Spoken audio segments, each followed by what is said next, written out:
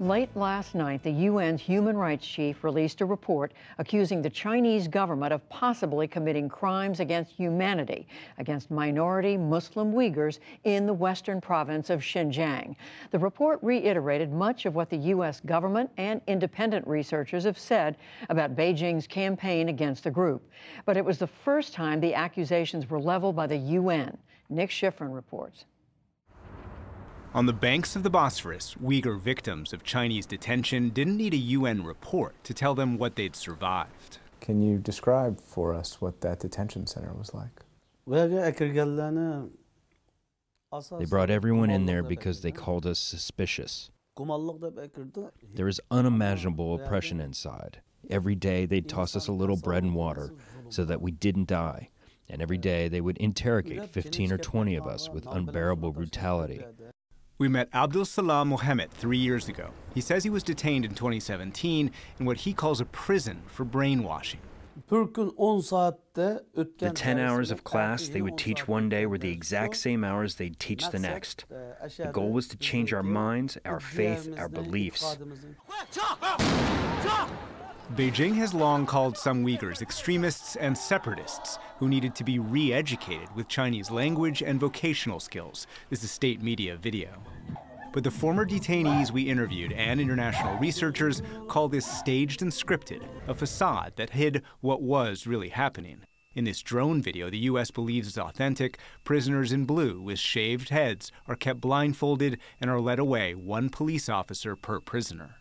Today's report details detentions marked by patterns of torture or other forms of cruel, inhuman, or degrading treatment or punishment. And it concludes the extent of arbitrary and discriminatory detention of members of Uyghur and other predominantly Muslim groups may constitute international crimes, in particular crimes against humanity.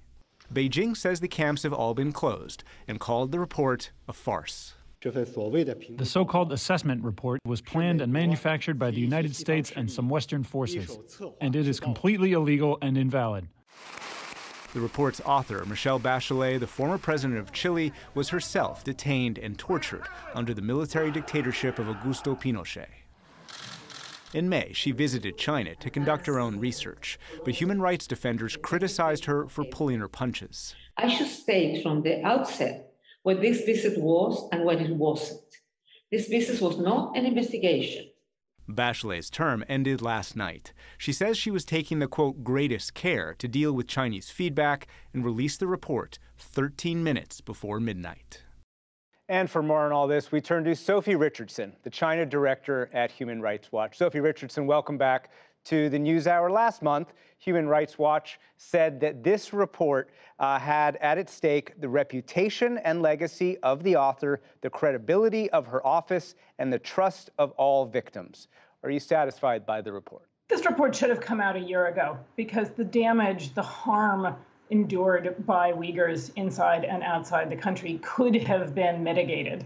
But it is nonetheless an important reflection of the scope and the scale of abuses across the region at the hands of the Chinese government, with a strong suggestion that those policies rise to the level of crimes against humanity. And how unprecedented is it for the UN to suggest that the Chinese may be committing crimes against humanity?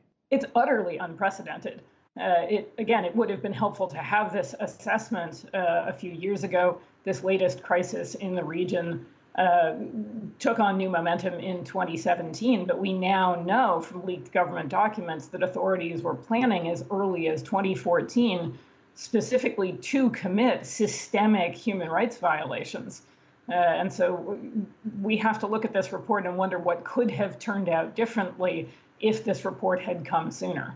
What might follow it in terms of investigations or government actions, do you think? Many of the issues, the human rights violations the report identifies, have been documented elsewhere, but it really is the imprimatur of the United Nations High Commissioner for Human Rights and the office she has led that lends a certain momentum and credibility that in turn places pressure on or gives governments necessary facts to go into a body like the United Nations Human Rights Council and start arguing that it's time to establish a formal investigation that could gather evidence and make recommendations about actual prosecutions. And that Human Rights Council meets just in a few weeks. On the other hand, the report does not use the word genocide, which the U.S. government has used, nor does it use a number. The U.S. government says that there are 1 to 3 million Uyghurs who have been detained by China. For example, Senator Marco Rubio today said it, quote, downplays the severity of the Chinese Communist Party's crimes. Do you agree? I think there's a legitimate debate about whether the report downplays the scope and scale of abuses or whether it has put forward an assessment that's playing defense partly by drawing extensively on Chinese government sources, in addition to having spoken to victims. I think part of the office's goal was to provide governments in particular with very solid facts. And to leave out that which they could not definitively confirm, so that the governments that are likely to take this assessment forward could be confident that they're arguing on very strong analytical and factual ground. I think it's important to put an underline in that this report does not only use victims' testimonies, it also uses Chinese government sources. You think that that's particularly significant? Yeah, I think that's playing good defense. Beijing's immediate response was to say that this is just a U.S. conspiracy. And I think it's hard to do that when your own government's documents are being quoted extensively throughout the piece, or being relied on throughout the analysis. You and others in the U.S. Have been sanctioned by the Chinese government for, quote, meddling in internal affairs. Are you? Well, if that's the Chinese government's perspective, it probably shouldn't have voluntarily signed up to a half dozen international human rights treaties that allow for precisely the kind of scrutiny, not just that Human Rights Watch brings to bear, but indeed the United Nations, the High Commissioner, and the Office of the High Commissioner for Human Rights, as well as the Human Rights Council. And finally, it's difficult, but do you believe this report can provide any kind of comfort, any kind of recognition, perhaps, to so many victims and their families of Chinese detention?